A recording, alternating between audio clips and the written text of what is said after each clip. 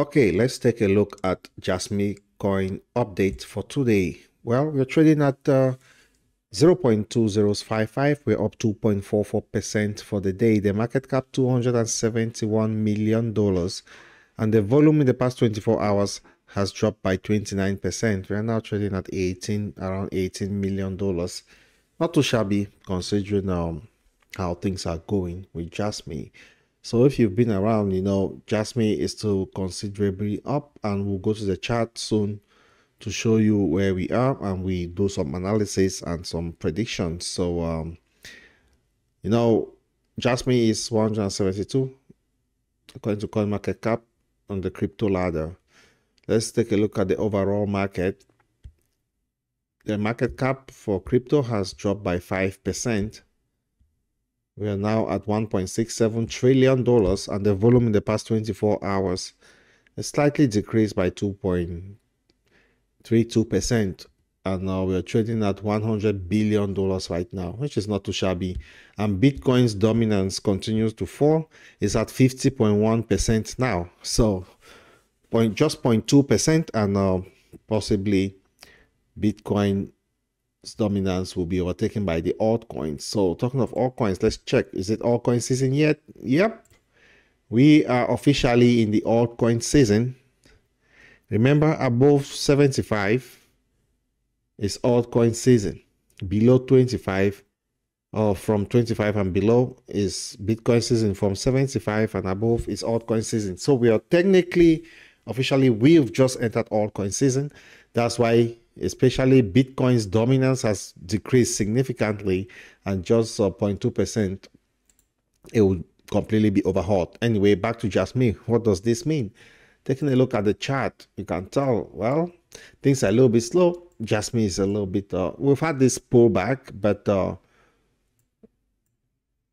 we are lucky enough to have formed this higher low. If you check, there was a higher low here and now here.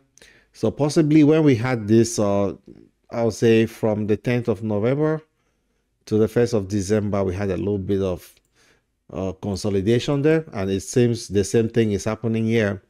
And once we actually cleared that consolidation, we went on the bottom of this consolidation here, and we went as high as 55%. So if we were to make another 55%, I'm expecting, let's go to the bottom right here of this. I'm expecting us to go back to test 80, 0.2080. So that's where next, to just slightly break above the 75 resistance, which tells you that if we somehow close above that level, above 75, we are gearing up in the red zone, which is great because especially consolidating in this red zone, that's 37% difference. You can be making a lot of money just trading or investing in this zone. But coming back to this zone, we've established support right here at 52, technically around 52. It's usually a region, right? It's not like exact number, but around, I'll say between 50 and 52 is support, and it's a solid support, and it's got historical significance, sitting above this resistance we had a while back. And yeah, if we succeed to break, there'll be a slight resistance right there around 58. We succeed to break down, oh, then I think that we'll have some very, very interesting runs. The blue zone, which is 30%, it's not too shabby. And right now, considering that we are bullish, I think we are so far 36% away to be making some very good money, because everything that goes up must come down, everything that goes down must come up. We've had this significant pullback for Jasmy coin. So I think now is the time to actually go ahead and pump and find and really deliver that another higher low and some new heights. So anyway, I'd like to know your thoughts for Jasmy. What do you think about Jasmy? What will it do? Will it succeed to get to 80, 0.2080? That is, you'll have to smash the 75 level resistance. So just let me know in the comment section below, and let's go to the next one. All right, on to Internet Computers, ICP latest updates. Well, We are trading right now at $13.20, and we are up 4%. We just jumped to 4% in the past 24 hours. The market cap just, I'll just say $6 billion. We are just there. Volume $280 million traded in the past 24 hours. ICP is doing good. All the metrics is green and solid, huge numbers. And you must know that we are number 17 according to CoinMarketCap. So what's cooking? What's going on with ICP? We'll be taking a look at some chart analysis and predictions for January and the year, and some news from Twitter. In fact, let's just start from Twitter and see if there's any latest. So this is definitive.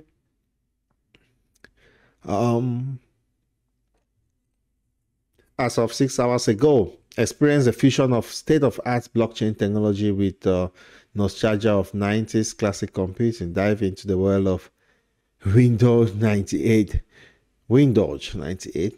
and explore the retro futuristic journey. Okay, internet computer is really doing some great stuff. Okay, it's in January yesterday. Meet at Jan Kemenish at Web3 Hub, Day 4 by CV Labs and CVC. Okay, lots of stuff going on, webinars and stuff like that. I'll check out this webinar and I'll just give a quick breakdown on that to tell you what went on there. But it seems that's it. The rest we covered the previous day. But there is this developer grant. If you didn't know, 2024 is starting with a bang. Great news. Projects onboarding on ICP. Check out the latest guarantees and innovators in the ecosystem. That's great. Things are happening. So that's why I think Internet Computers ICP is very, very solid right now. I'm not surprised about that. So the general health of the market, crypto bubble, let's check. Yeah, you can just gauge, right? It's a mixed bag. Some greens, some reds, but a couple of large grains. So the overall health of the market is, I'll say, it's just flat for today.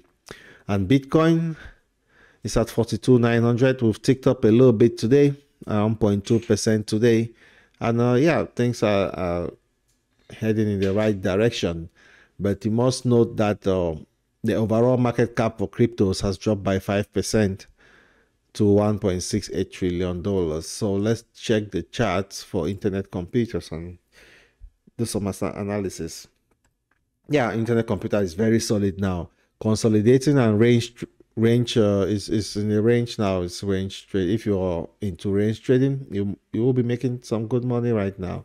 Let's just assume our low is around $11.78, and the high is $14.17. That's a 20% gap. I mean, we may go higher and lower, but just trading that range is gone on for some time now, since I'll say the 31st of December, since this year began. That's some good money on the table. If you knew what you were doing, you would have been making some money following those support and resistance lines. So I encourage that leverage is not good for trading, because I mean, with leverage it's difficult to dollar cost average unless you have unlimited amount of money. I mean, but without leverage, you can always dollar cost average and you still play this range trade. Even if it were to go against you, you still have the opportunity to dollar cost average to bring down your average buying position. So internet computer ICP is doing good. Everything looks very bullish. And I do think that by the end of the month, we are heading to test 16 again. Yeah, we are not far from that. We are just, I'll say, roughly about 20% from now on. But I think we'll even go higher. We might flirt a little bit with 22 before the month ends, before we come back down. Okay, so if we were to go to 22, that's like 66%. So, which is good, because I know this Bitcoin ETF thingy that has been approved has not been priced into the market yet. I don't know what the investors are waiting, but it seems everyone is trying to gauge the market and see, and it's like a game of chicken. Anyway, but that's why I see ICP by the end of the month 66% up to 22. Just drop your thoughts in the comment section below and tell me what you think ICP will do by the end of the month. Oh, and for the year, end of the year, let's go to the weekly and broaden the chart. So we give this, you can tell we are up and up. Yep, there was this slight resistance that will come up around 13.6. We actually closed a number of times. So on the broader scheme of things, I think that we are heading by the end of the year. If this trend continues, there will be some pullbacks, but I see us getting to 31, which is not shabby at all. 31 is not shabby at all. That's the main, I'll say, resistance according to the chart. And fundamentally speaking, yeah, it makes much sense. That's 147% up. So yeah, just let me know your thoughts for ICP below, and let's move to the next one. All right, on to Pepe coin updates. Where are we? We are flat today and we are trading at 0.501238. So what's going on with Pepe? We are right now just still above $500 million, $520 million.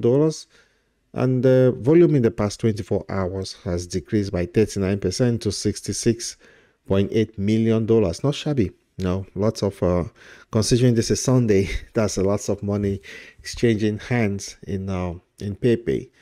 So today we'll do some analysis and check out some news and latest stuff. And let's go to Twitter anyway. That's where I get the latest on Pepe. So what's up with Pepe right now? What have they tweeted?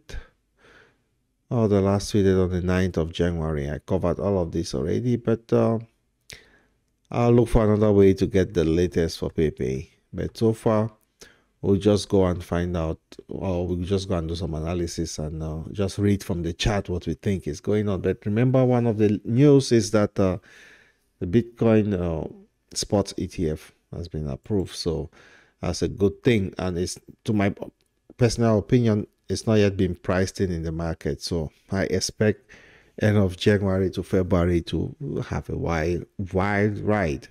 Let's see if there's any news. I usually check 4 hours ago. Pepe price analysis. Can Pepe go back to, okay, new Solana meme coin upstairs surpasses Flocky. Oh, so nothing related to Pepe. Well, anyway, I think maybe they're trying to say, oh, maybe it will come past Pepe now. Pepe is the fourth largest meme coin behind Doge, Shiba Inu, and Bonk, then Pepe. So let's go to the chart. All right, not too shabby, not too shabby. The chart looks all right. This is the daily chart, and Pepe is not doing bad. We've been in consolidation. Well, slightly trending down, but the overall, I think we are trending up because it's some higher low here. So this was just short term trending down. Long term, we are still very, very bullish with Pepe. So can you imagine if we were to break this resistance overall in the long term, right here around, I'll say 16 to 16.5. If we break that, then I think that we will be heading to test around 28. And so far we are about, let's find out, 126% away from that. So in the long term, we are to go to 28 if we succeed to break the resistance at around 16 to 16.5. But yeah, and for me, the support is really solid right here at 10. We will not add additional 0. Psychologically and technically, I think 10 will hold if we were to go south. And yeah, that's for the long term. And in the short term, well, it seems we are forming some lower highs, but I think the stop is still at 10. Well, I think the support is very, very solid. If we continue to go down and we come to 10, so far I think we are about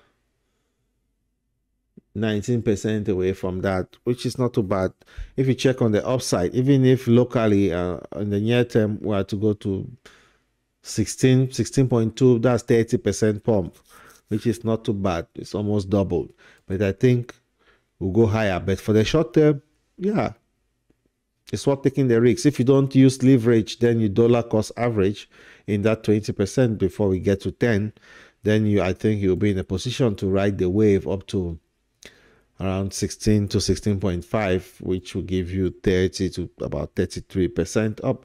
So yeah, that's it for Pepe.